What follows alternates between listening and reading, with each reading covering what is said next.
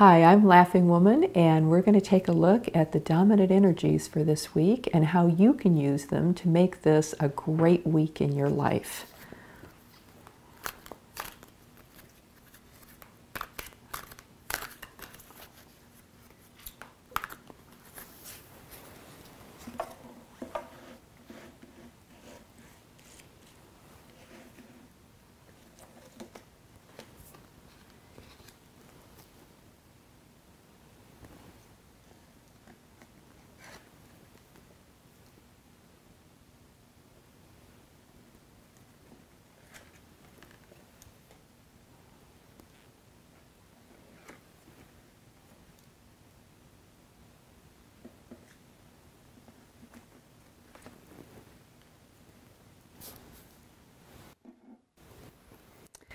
Well, this is a week that is full of emotional energy.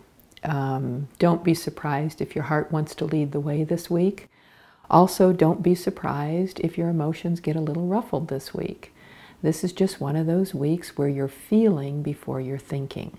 And so it's important to work with your emotions well this week.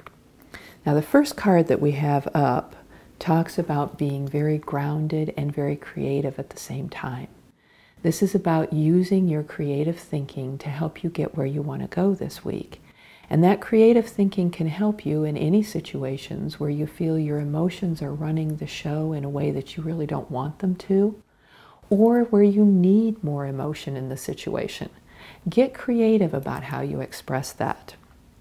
This is also a week where you can tap into your serenity just at will.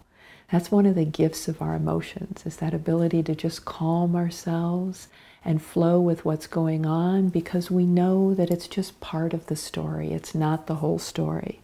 If you need to, take a little time to meditate this week, if that'll help you stay on a better even keel emotionally.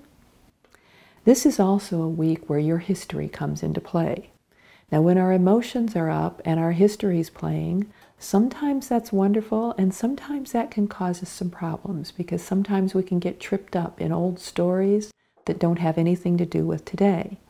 If you find yourself getting tripped up in an old story, or your emotions are getting triggered in a way that doesn't work for you, remember to pull out the creative thinking and remember to calm yourself down. Tap into your natural ability to be serene in situations. This is also a great week for balance. And what balance calls us to do is make sure that we have enough food, enough sleep, enough intellectual stimulation, enough physical activity, enough emotional expression, so that the wholeness of our being gets to play this week. This isn't a week to narrow down your scope of activities to where the only thing you're doing all week long is one type of activity. Be a little more broad-based this week. This is also a great week for enthusiasm. We're all a little on the fiery side this week. We have a lot of energy. We have a lot of ability to just put our joy and our passion out there into the world in ways that get shared with other people, or maybe just inspire other people. So in summary for this particular week, what I'd like you to do is remember first and foremost that your emotions are leading the show this week. So come from your heart. Come from that wonderful, soft willingness to connect with other people and that ability to really see other people at their hearts. Add some creativity into it and be enthusiastic about whatever you do.